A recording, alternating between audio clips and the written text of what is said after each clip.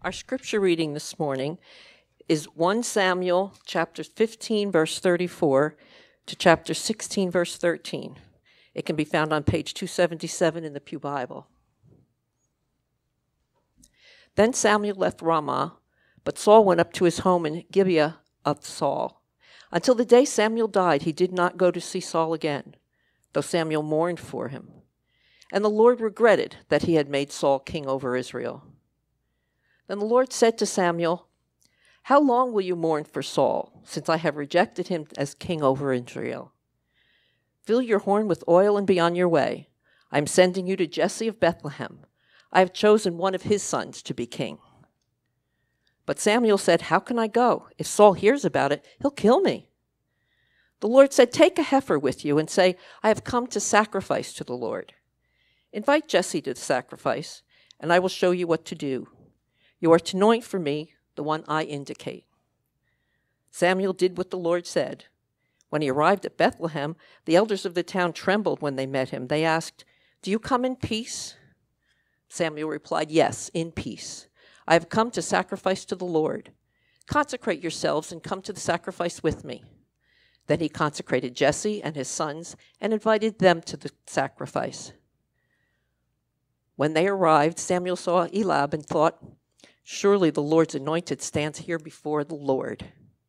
But the Lord said to Samuel, "Do not consider his appearance or his height, for I have rejected him. The Lord does not look at the things people look at. People look at the outward appearance, but the Lord looks at the heart." Then Jesse called Abinadab and had him pass in front of Samuel. But Samuel said, "The Lord has not chosen this one either." Then Jesse had Shammah pass by. But Samuel said, "Nor has the Lord chosen this one." Jesse had 7 of his sons pass before Samuel. But Samuel said to him, "The Lord has not chosen these." So he asked Jesse, "Are these all the sons you have?"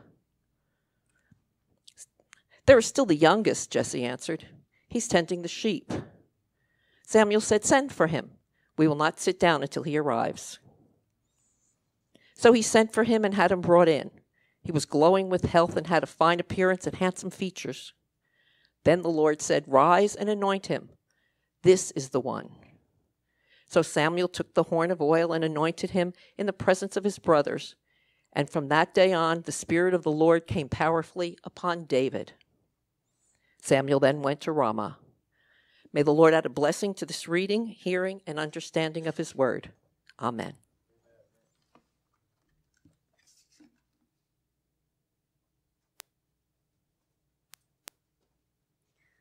Will you pray with me? May the words of my mouth and the meditations of all of our hearts be acceptable in your sight, O Lord, my rock and my redeemer. Having taught Sunday school and volunteering in the nursery for over 20 years here at Advent, I've been privileged to watch a generation grow into young adulthood.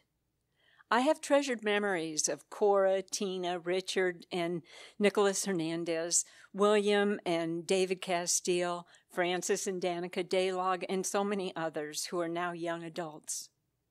I remember Jackson and Elise Borgon when Jackson could take any small little piece of material and create a cape, transforming himself into a superhero. And Elise could take plastic vegetables and make a 7-course meal and present it proudly. I remember when Noah and Elijah Isbell's favorite movie star was a guy who lived in a pineapple under the sea, SpongeBob SquarePants. These kids are now, some of them are college graduates, some are married, some are even parents themselves. It has given me a great amount of joy to be a part of their church family as they approach and enter into adulthood. Maturing into responsible adults involves making good decisions, and that requires accepting and developing the gift of discernment. In 1 John 4:1, we read, "Test the spirits to see whether they are from God, because many false prophets have gone out into the world." According to the New Testament, discernment is not optional. For the believer, it is required. This morning's scripture reading is about the mature prophet Samuel, hearing and discerning the words of God. But more than any other prophet, through the scriptures, we have known Samuel from even before the time when he was born. In 1 Samuel chapter 1, we learn that his mother Hannah prayed diligently and desperately year after year for a child to be born to her and her husband Elkanah. Hannah even vowed that if God would answer her prayer with a son, she would dedicate him to the service of God. To Hannah's credit, she kept her promise and brought Samuel, when he was only about 3 years old, to the temple to serve the priest Eli. We might think that Samuel, being apprenticed to a priest at that young age, was automatically given the gift of discernment. But Scripture tells us otherwise. According to commentaries I have researched, Samuel was somewhere between the ages of 10 and 15 when he first heard the voice of God calling to him. Chapter 3, verse 7 tells us, "Now Samuel did not yet know the Lord. The word of the Lord had not yet been revealed to him." So 3 times Samuel thought Eli was calling him in the night. I have an amplified version of the Bible with commentaries written by Joyce Meyer. In it, she gives a unique understanding of this particular phenomenon. She writes, "Samuel was accustomed to hearing Eli's voice. Therefore, when God called to him, it sounded like Eli. Sometimes,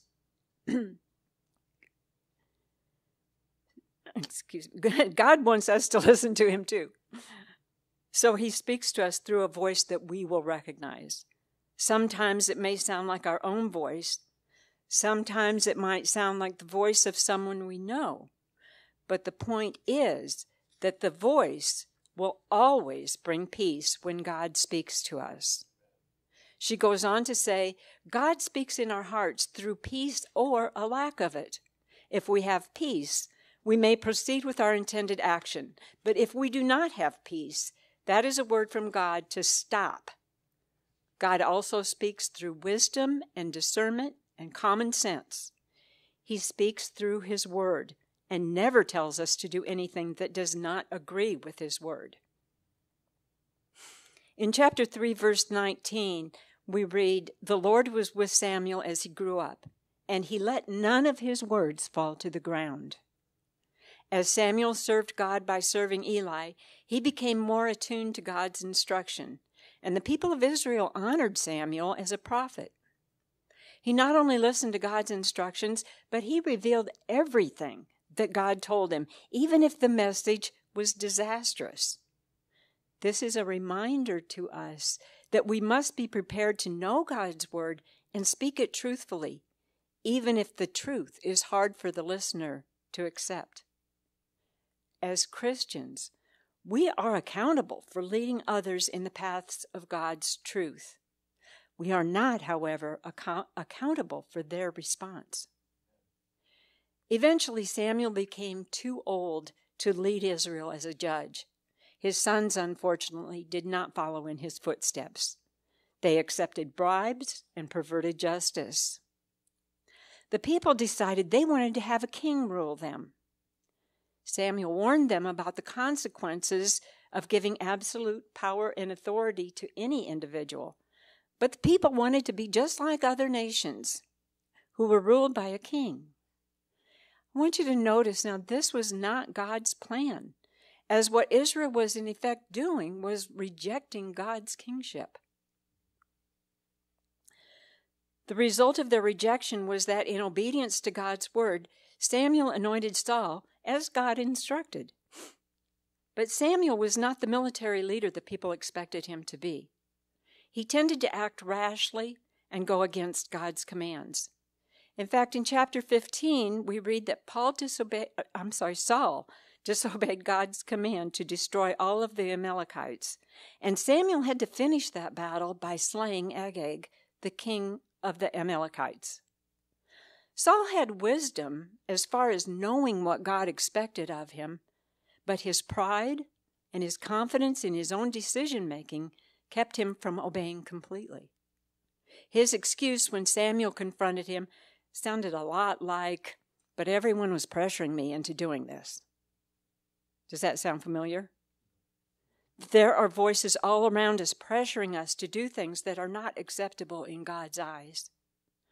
That is why discernment is so critical. Satan has a stronghold in this world, and we need to understand how desperate he is to enslave us to sin. God's word is a precious gift, which provides the needed discernment about every issue in life.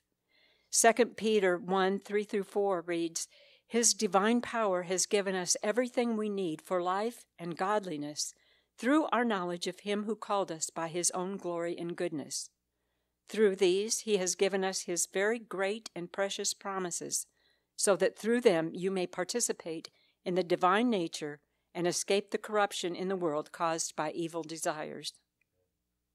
And so even while Saul remained on the throne, God again spoke to Samuel, instructing him to go to Bethlehem because one of Jesse's sons was to be anointed as the future king. Understandably, Samuel would have rather not been involved in this plan, knowing that Saul would place his own kingship over Samuel's life. On the other hand, the people, knowing that Samuel had destroyed Agag, they were not immediately welcoming of Samuel as they trembled at his coming and asked, "Do you come peaceably?" Nevertheless, being blessed with discernment and an obedient spirit, Samuel did what God instructed, and accordingly, God gave Samuel a plan that would fulfill God's will and also keep Samuel safe. Under these type of circumstances, listening for God's direction and not giving in to our own first impressions might be challenging. When Jesse's son Eliab was presented, Samuel immediately thought, "Oh, this is it. This is the one." Because Eliab looked the part. But God is not interested in a person's appearance, but what is in his or her heart. One by one, 7 of Jesse's sons were considered, but the Lord did not choose any of them. And then the youngest son, the one considered to be too inconsequential to even be presented to Samuel, was brought in from the fields where he was tending his father's sheep. How unexpected, and yet in hindsight, how appropriate that God would choose the one who cared for the sheep to lead his people. You see, David knew from experience what it meant to trust God in the face of danger. He was responsible for protecting those sheep from lions and bears, and he did so with faith and courage. In the words of Psalm 78, 70-72, Asaph wrote these words, "He chose David his servant and took him from the sheep pens. From tending the sheep, he brought him to be the shepherd of his people Jacob, of Israel his inheritance. And David shepherded them with integrity of heart, with skillful hands he led them." Wisdom and discernment are God-given gifts, but they must be consciously developed and nurtured. Every Christian is responsible for studying God's Word, praying for guidance, discernment, and understanding, and especially spending time listening for the voice of God. We might hear God through our own conscience, so we must carefully guard against our conscience becoming desensitized to the violence, immoral acts, and injustices we are constantly subjected to. We need to know and profess the doctrines that we believe in and encourage one another in our faith journey.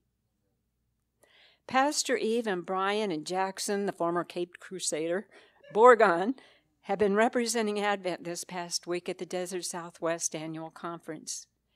As issues have been discussed and voted on at this conference, we pray for discernment in the hearts and minds of all of the leaders of the United Methodist Church. We are proud of Jackson's willingness to participate as a youth representative and pray that this has been an enlightening experience for him. We look forward to both Brian and Jackson's reports when they come back so that we as a congregation understand the issues that were brought forth and the decisions that have been made. God desires to give the gifts of wisdom and discernment to each one of his beloved children, but we need to come to him in prayer and make our desire for these gifts known. In the words of James 1:5, if any of you lacks wisdom, you should ask God, who gives generously to all without finding fault, and it will be given to you. Amen.